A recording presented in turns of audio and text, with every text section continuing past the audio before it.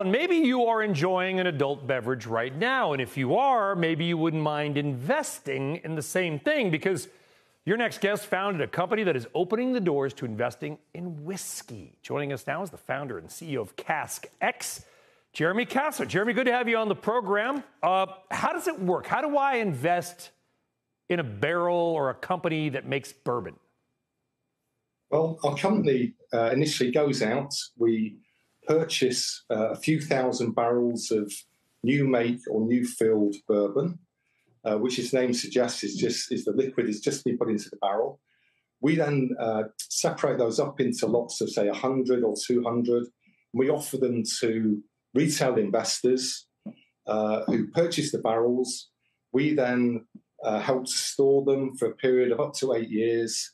And of course, over that time, the whiskey itself is improving with flavor and therefore becoming more expensive.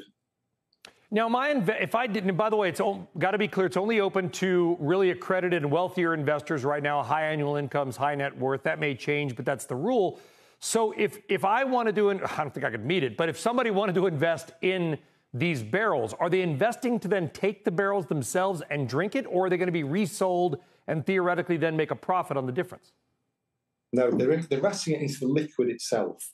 So you're not buying you're not going to take the barrel home or have to store it, etc. The barrels themselves are stored at a federally bonded warehouse. And like I say, as the liquid ages, it improves with flavor.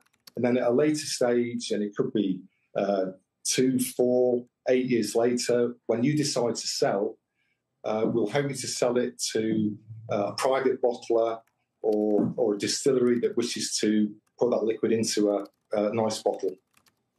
Yeah, and what's the risk here? Is the risk that the whiskey just is like, and who's making it? Can you tell us that? Like, is this Pappy's or who are we talking about here? Well, yeah, it's not Pappy, because Pappy don't need to sell They don't need us. No, but we deal with some really great distilleries in Kentucky and Tennessee. We do a lot of due diligence before we select the distilleries themselves. So, yeah, it's a tangible commodity. It's something that, as we say, improves your flavour. You can go to the distillery, you can touch the barrel, you can taste the liquid. It's something real, and it's something people enjoy.